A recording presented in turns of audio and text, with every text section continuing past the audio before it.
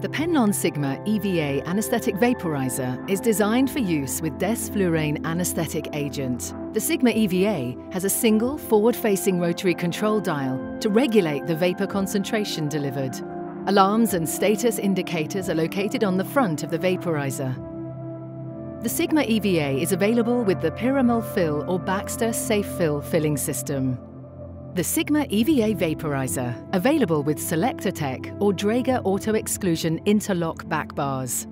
The Sigma EVA is a mains-powered electronic vaporizer with battery backup. Operating Sigma EVA Vaporizer. Check that the vaporizer is fitted correctly to the anaesthetic machine. Connect the electrical power supply cable to the socket on the vaporizer top assembly. Perform a self-validation check. All indicators will flash, accompanied by a repeated single audio tone. During the warm-up cycle, the power supply indicator flashes. The warm-up period is variable, depending on the temperature of the agent in the vaporizer. During the warm-up period, the concentration control is locked.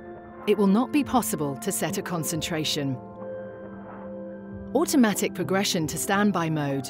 Once the warm-up cycle is complete, the power supply indicator is illuminated continuously to confirm standby mode. When disconnecting the electrical power, wait at least 30 seconds for the unit to fully power down before reconnecting. Daily pre-use checklist. Complete the pre-use checklist as detailed in the Sigma EVA user manual. Operating the Sigma EVA Vaporizer. Delivering anaesthetic agent. Check that the power supply indicator is continuously illuminated. Set the required fresh gas flow on the anaesthetic machine within the range of 0.2 to 15 litres per minute. Push in the control dial and rotate anti-clockwise to set the required agent concentration. This must be greater than 1%. The vaporizer will commence delivery of agent into the fresh gas flow. Using the alarm mute control. Press the audible alarm mute control. The audible alarm will be silenced for 2 minutes. Press the control again to cancel the silence command. Operating the vaporizer on battery backup. If the battery is in a charged state, changeover is instantaneous if the mains power supply fails. The vaporizer remains in operating mode. When the battery is in use, a periodically repeated single audio tone sounds and the indicator will flash. A fully charged battery will power the vaporizer for a minimum of 5 minutes at a set concentration of 6% and a fresh gas flow of 4 litres per minute.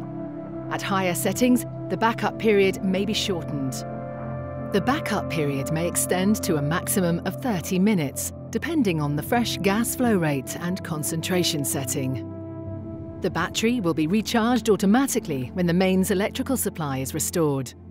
The power indicator will flash until the battery charge is at a safe level to provide at least 5 minutes of battery backup. The battery indicator will light continuously until the battery is fully charged. Initiating a vaporizer self-test. With the vaporizer in standby mode, the user can initiate a brief self-test sequence.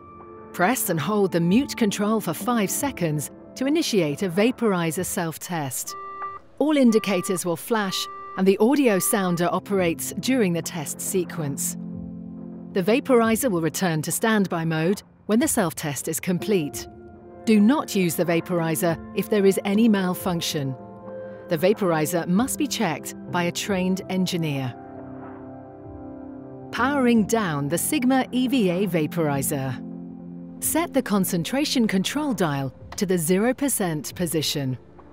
The vaporizer will revert to standby mode. Disconnect the electrical power supply cable. The vaporizer will automatically exit operating mode and power down. Indicators will flash, accompanied by a repeated sequence of 3 tones. Indicators will continue to flash until all internal systems have powered down. Service and repair. As detailed in the user manual, operational checks, including vaporizer output, should be carried out every 6 months.